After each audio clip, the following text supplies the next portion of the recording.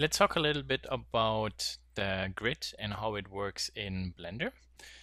It's a little bit different than the way how Alias works.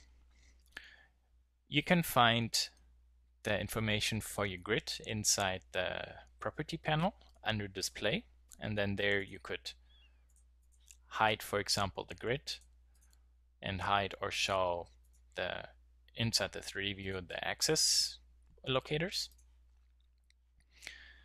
Then we have lines, and lines actually means how many lines the grid has. So it's not necessarily kind of like a subdivision, it's just the size, I would say. Then we have a scale. See that this basically scales up my grid a little bit. And then we have something called subdivisions. And if I do something with subdivisions, you don't really see anything happening. But what subdivisions means is when I start zooming in, you see that every time a cube is being subdivided into a smaller grid. And that is actually, when I zoom in or zoom out, what subdivision means. So let's say I put this one to 1. Now you see nothing. And if I start zooming in, you see at this point now the grid is being subdivided. If I type in 2, you see the grid, and if I zoom in more, at one point you start seeing that those grids are being subdivided again, kind of into smaller parts. So the subdivision basically means the fineness and the different steps.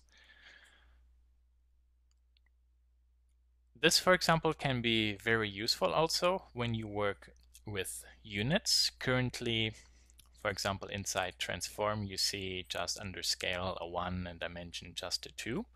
But we can apply walled unit systems to it. To do this, you could go to the property panel.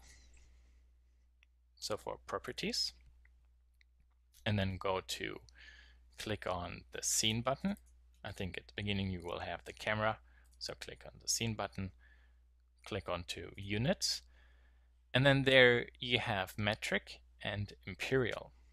Now if I click on metric, for example, you see now that my object has a dimension of 2 meters by 2 meters by 2 meters and is located along the X, Y, and Z at 0 meters.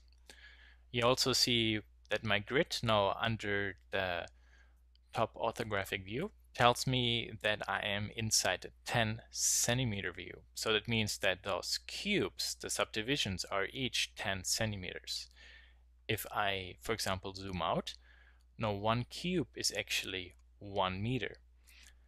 You see in my dimensions, my object has a 2 by 2 by 2 meters proportion, and you see it's 2 grid cubes, wide, long, and tall, which means, of course, each time we are inside the meter view, one cube has a 1 by 1 dimension.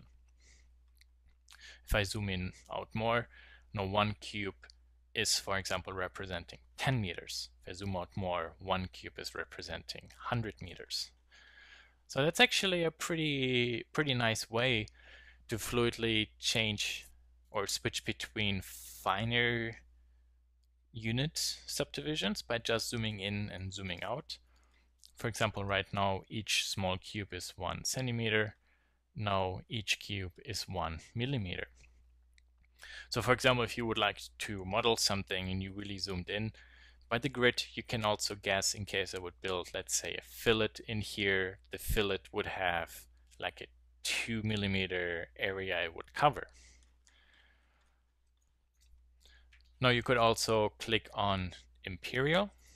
Then, of course, you would see everything in Imperial view, for example, feet, yards. If I zoom in more, then we also have inches. And again, you see inside dimension, for example, now it switches between metric to imperial. If I separate the units, you see that the units then are separated. So that's actually a really nice feature in Blender that based on your zoom level, it swaps between the different, yeah, unit subdivisions.